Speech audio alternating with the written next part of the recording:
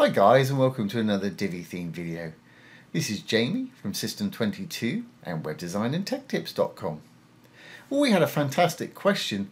We built a hero section with a sort of mock Ken Burns effect, which makes the image slide in and out like you can see in this slide here. And somebody was asking, can you do that with an actual slider? And as you can see, the answer is yes. Really easy to do. We've got to do a bit of CSS coding for this today, but don't let that put you off. Any coding that I do, I'll put down below the video, and you're welcome to use it how you wish.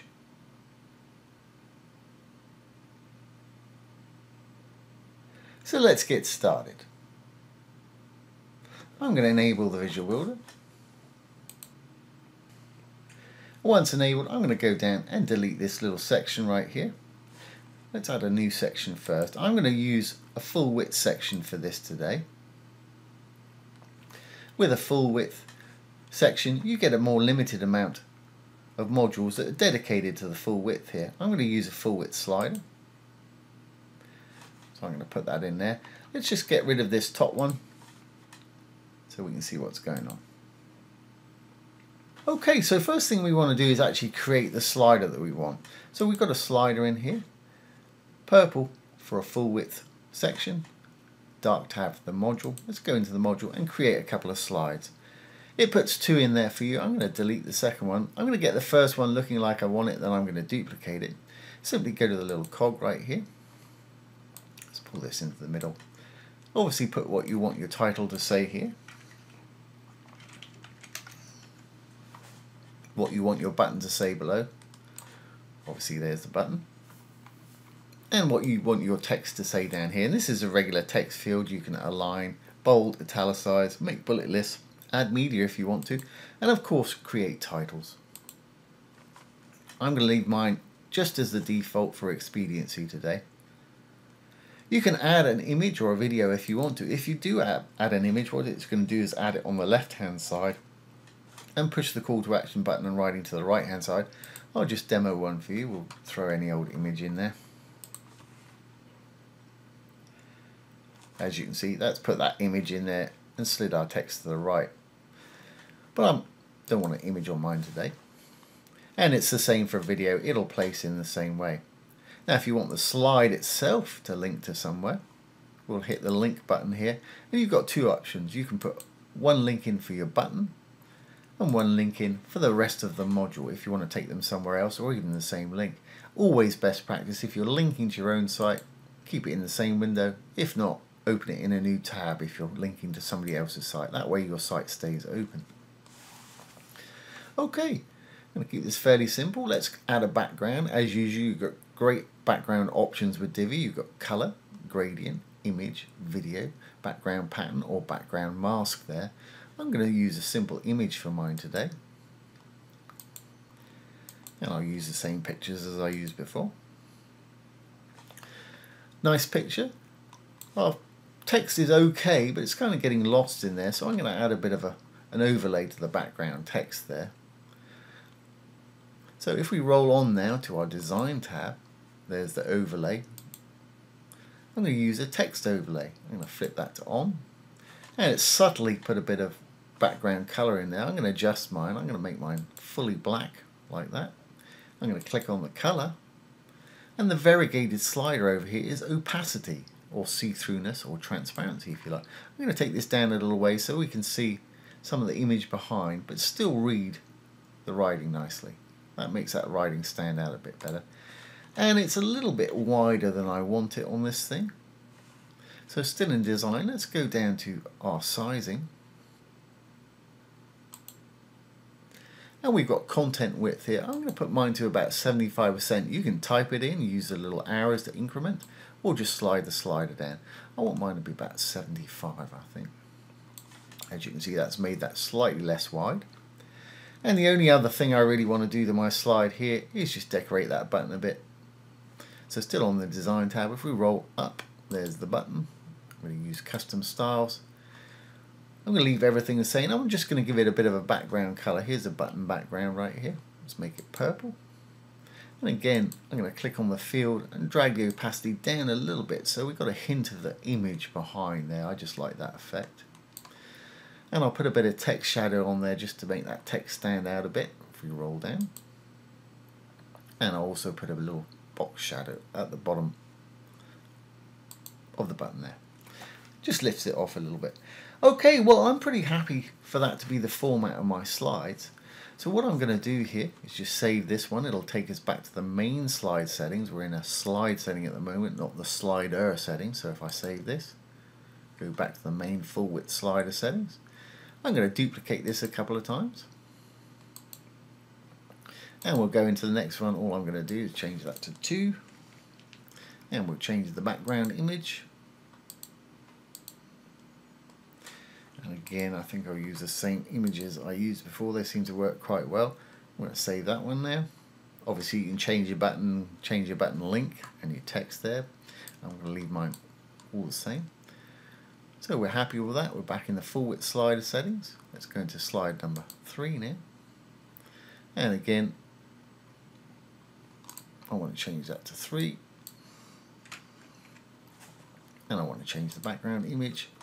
Obviously, you're going to take a bit more time with your slides, so I haven't got any real detail for mine. And we'll finish off with that one. Okay, we've got 3 slides here. Let's make this thing automatically animate now. So you want to make sure you're in your full width slider settings, not your slide settings, to animate this. So make sure you're not in slide settings by saving. I'm going back to full width slider. Going to go down to design. And we're going to go to animation.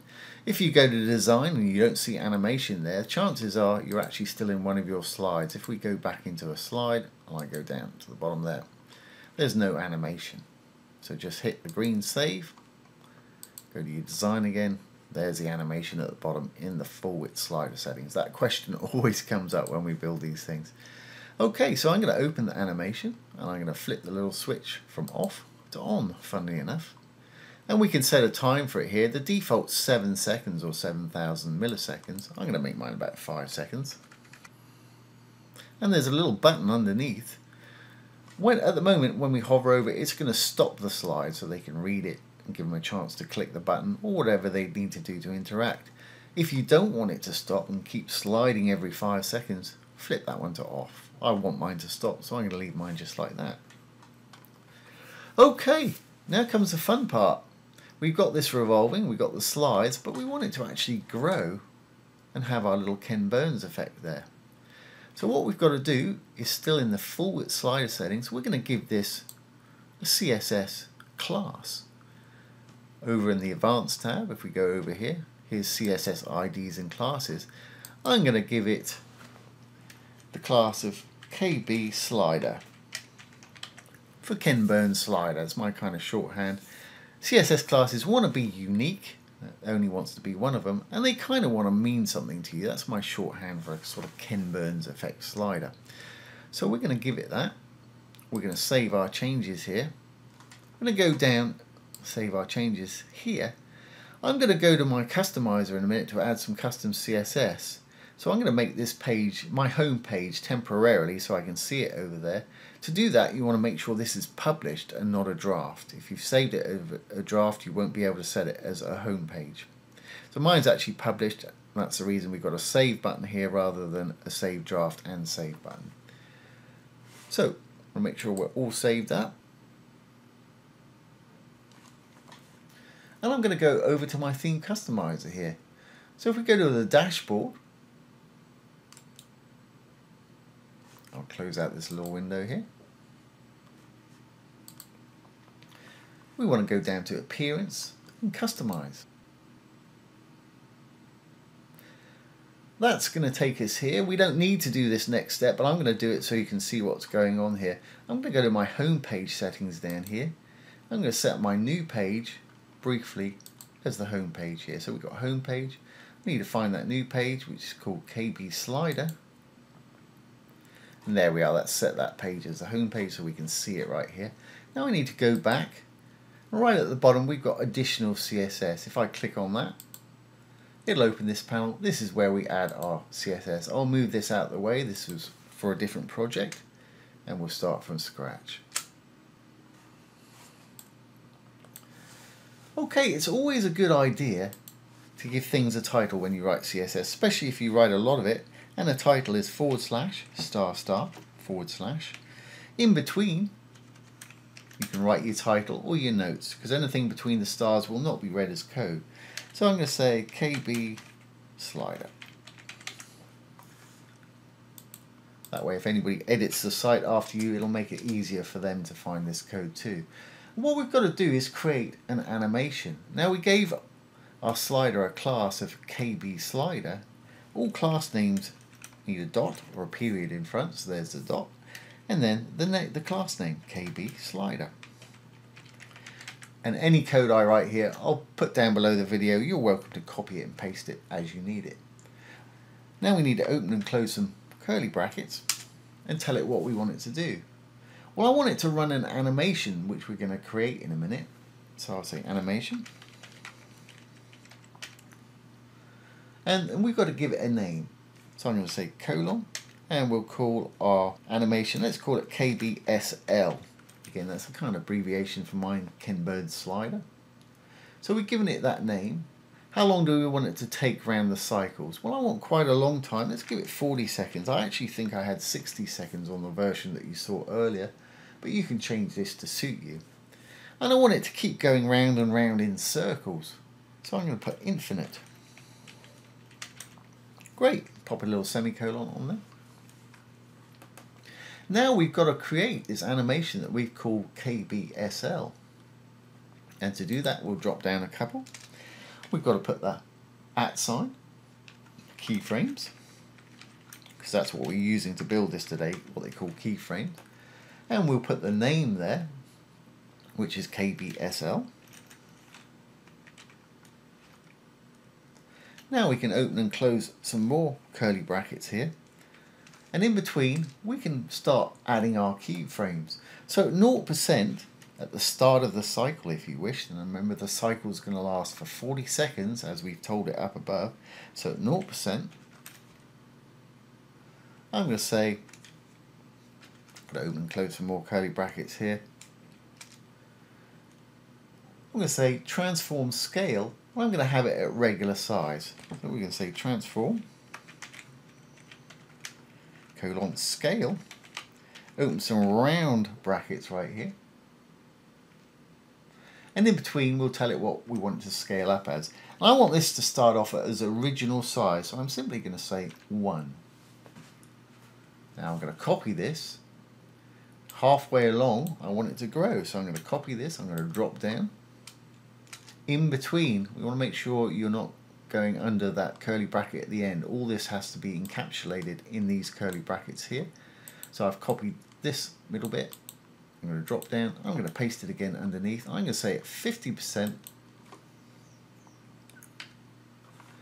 I want this to grow to maybe 1.2 of the size. So it's going to get 20% larger basically. And as you can see, it's actually started doing it there. It started to animate. But we want to bring it back once it gets to 1.2 of the size. So let's copy this again. Control C. I'm going to drop down one more. Remember, inside the curly brackets for the keyframes. Control V to paste. And I'm going to say at 100%, I want to take it back down to 0. So it sort of curves back down again. I'm going to make that regular size, which is 1. As you can see, that's rolling back down again. And that's it. We've actually done that now. And anything you actually apply that class to will do this effect. But it'll work on every slide that we got there. So let's publish this.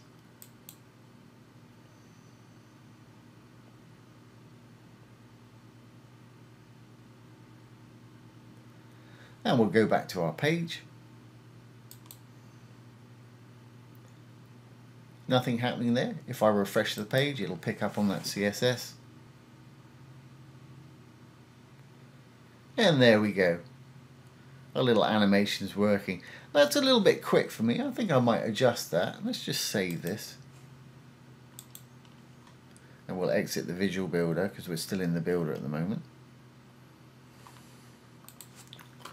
Let's adjust that. I think I'll take it up a little bit slower by making this 60 seconds, which is what we had on the original, I think. We'll publish that. We'll go back to our page. And now we'll refresh again. So there we go, we've got our little slider with the Ken Burns effect. I hope that's answered that question for you and you found this useful today. Once again, this has been Jamie with System22 and webdesignandtechtips.com. Thanks for watching. Have a great day.